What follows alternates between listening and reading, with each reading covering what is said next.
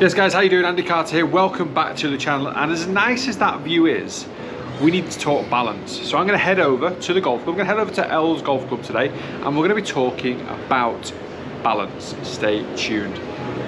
Oh, such a good view though. There's a guy down there with a beer. Right, balance. We're going to do balance. We'll do balance. And just like that, I'm on the 14th hole here at the L's Club in Dubai. So many golfers say to me, Andy, I struggle to hold my balance after I've hit my shot. And they wonder if it's maybe a physiological problem, that they can't physically hold the balance, or they're not strong enough in the core or anything to hold the balance. But actually it generally comes from a fault in the golf swing. So for example, if I swing a golf club and I drop it inside and I hit the ball with a bit of a hook or a bit of a push or something like that, golfers often fall to the heels. Okay, if I swing it, as I've already mentioned, more from the outside, they more fall towards the toes. So the balance is generally a direct consequence of what's gone before it. The balance isn't necessarily an issue, it's what's caused the loss of balance. So the issue will generally be swing path movement. And the most common one is the weight fall into the toes, because the most common swing fault for golfers is this right shoulder or the right side of the chest, or the arms extending away from the body as they hit the transition on the downswing. So as we hit the transition, the club's outside, it's outside of the line. We all know that's an outside path. So now if you think about the path that golf club needs to take to the ball to hit towards the target, it's going to be moving into the body, okay? So my body now has got to extend up and get out of the way and get up onto the tiptoes. You very, very rarely see a golfer swinging it from out to in and have really good body rotation. I very, very rarely see it. And the ones that do just hit the ball with a huge pull towards the left-hand side. And actually it's one of those things, after a while of doing that, you're instinctively going to stop moving the body so you can square the face a little bit more and hit the fade into the target. So a lot of golfers will get on the outside, slow the lower body down with the rotation, and get themselves up onto the tiptoes before they hit a shot. So very, very important for you to be able to identify whether you get too much to your toes or too much to your heels.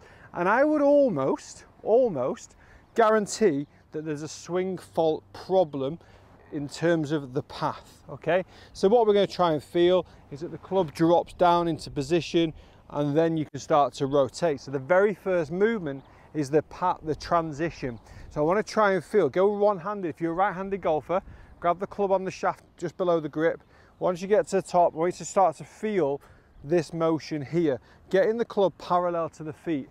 Once the club's parallel to the feet, you can then start to rotate. So loss of balance will generally come from a poor swing path, okay? So up to the top, decent follow through. Probably should have actually aimed where I was going, because I missed the green, well left. So aim as well. Aim's important, but we're not talking about aim, we're talking about balance. For me personally, I often lose my balance a little bit to my heels just because I drop it on the inside into my transition. My lower body then gets out of the way and it gets onto that left heel, and I just start to lose my balance a little bit more so when I'm trying to hit the ball harder. And that is another issue.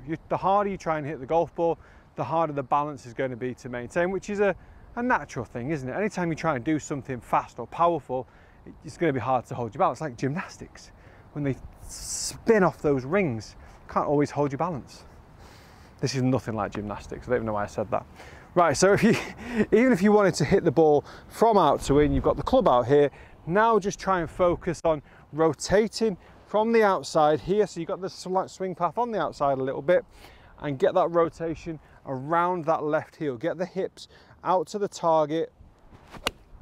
So you get that, oh my God, that is absolutely sensational. Get that, sorry, had a moment there by myself. Even the golfers that are swinging it from out to in, you've got to force that lower body rotation. Now, once you're forcing that lower body rotation, as I mentioned before, you're likely to pull the ball to the left-hand side if you square the face to the path. So if you put the club face to the left of the target, the ball will most probably pull to the left of the target.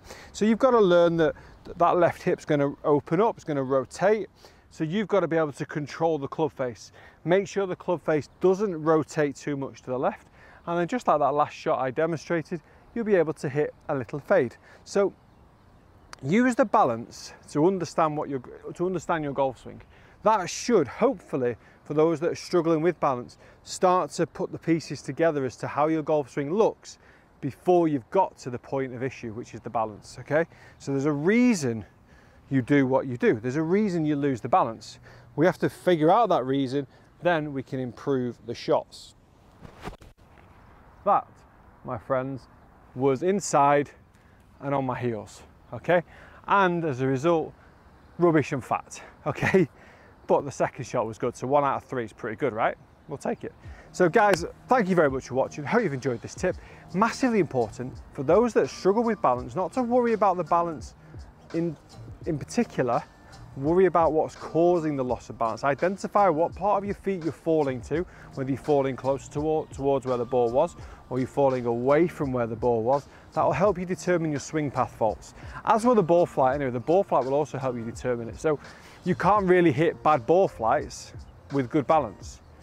It makes sense, right? If you hit a really nice ball flight, you're generally going to hold your balance because your movements have been quite good.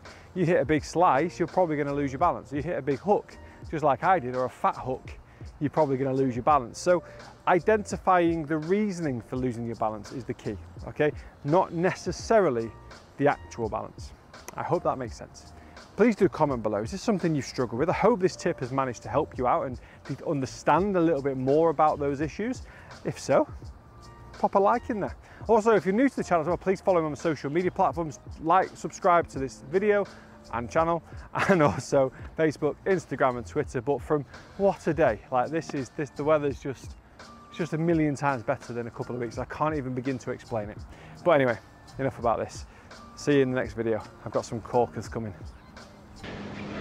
Now it's time for a beer.